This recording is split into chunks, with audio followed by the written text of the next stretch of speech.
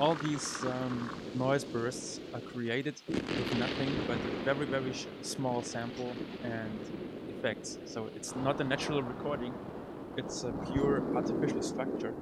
The aim of these things is to create something which works similar to how echoes build up in natural reverb. And this special kind of reverb was intended to simulate thunders. There's one single track, this one, and it contains one very short impulse. There's lots of sands, and in each sand there's an EQ, a grain delay, and the erosion doesn't do anything. Forget the utility, and a compressor. And this is pretty much the same in all these sands. You can see that the sands itself are feeding back each other.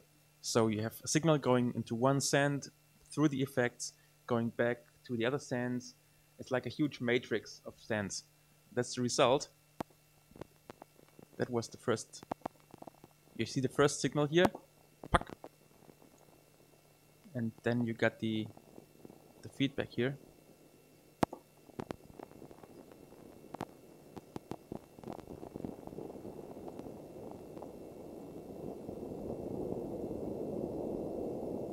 And you see it's building up to something noisier. And if I record this result and feed the result back into this network again, like what I did here, just have a longer recording and put it in here.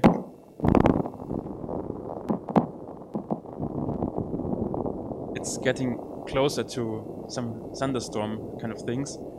If I put in a longer recording,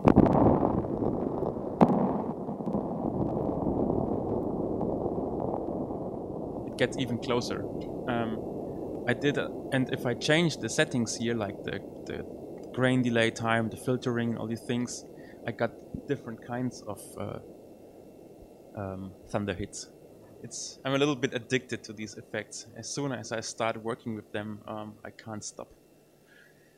We can put in anything, put in a bass drum, and see what this kind of thunder thing does with the bass drum.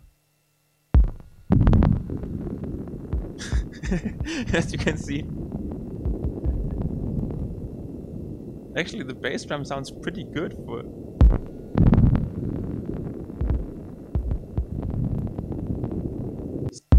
It's really a bass drum, nothing else. And that's the bass drum with the effects. So let's change the effects. Like, for instance, pitch up the grains. And we get a very bizarre variation of this thunder thing.